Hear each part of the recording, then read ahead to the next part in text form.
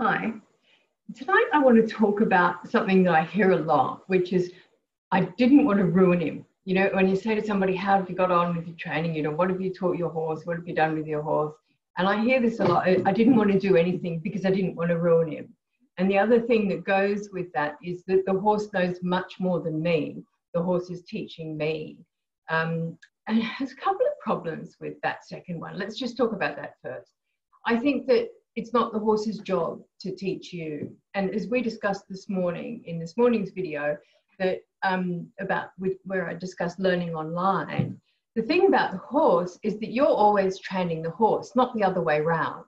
You've got to teach your horse your cues so that the horse can then respond to your cues, because your cues are going to be slightly different from other people's cues. So that's really important to learn, to know, to understand. And as we said this morning, you know, if you get a Grand Prix schoolmaster horse and you put a beginner rider on there, or a novice rider, or somebody that doesn't understand the cues or hasn't been taught the cues, then the horse is going to lose the training over time. It won't actually go anywhere. The training will still be there. And if you put an experienced horse or the horse's trainer back on that horse, then the training will still be there. But the less experienced rider that hasn't been taught those cues won't be able to get the horse to perform in the same way, because the horse doesn't innately know these things. The horse has been taught these cues. So it's very important that you understand that the horse doesn't know more than you. It doesn't matter how experienced the horse is. The horse could have done all sorts of things and then come to you.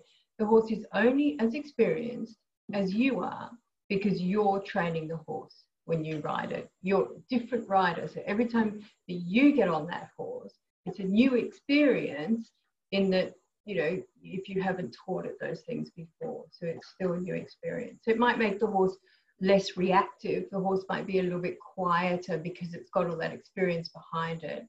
But it doesn't mean that it can teach you things. It will certainly make it an easier and a safer place for you to learn, but the horse, not the horse's job to teach you.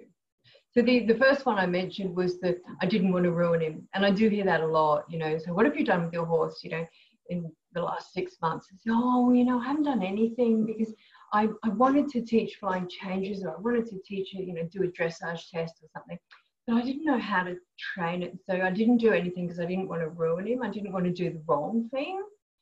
And that's an interesting thing to say, because I think really, if you're the sort of person that's here and listening to this, you're most unlikely to be the sort of person that's going to ruin a horse.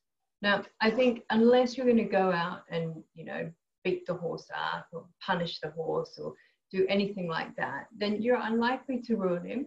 You're much more likely just to learn perhaps a way of not doing something. So let's say you want to teach the horse to stand still at the mounting block. So you go up to the mounting block and you go to get on, and the horse moves its hindquarter away from the mounting block. And you get off the mounting block and you move the horse back and you get on, get up again, and maybe it stands, maybe it doesn't. What you'll learn during that is that you've either got a good way or a bad way of teaching the horse to stand by the mounting block. You won't ruin the horse. If you come out the next week and see you picked up the can-do training or something, and you come out and you teach your horse hips to the fence to stand there for mounting, the horse is not going to hold it against you that you did it a different way last week. The horse is just going to say, oh, okay, that makes sense. I understand that. I can do that. You want me to stand? I get rewarded when I stand. I'll do that. That's fine. And horses are really good like that. You know, just because we've taught it one way before, if we have a better way of teaching something, and by better way, I mean a quicker way. And I think it's better if it's quicker because it's less stressful for the horse. Because, you know, training for the horse is always going to be better if we can do it faster, you know, with fewer repetitions. And we quite often repeat things too often for the horse, and that's no good either. So do remember that, you know, if you're going out to teach your horse something, to try and teach your horse something, just bear in mind what it is you want to teach. And we'll talk about this next time, being able to break any lesson down to make it simple for you to teach your horse the lesson. We'll discuss it next time, and I look forward to seeing you then. Bye for now.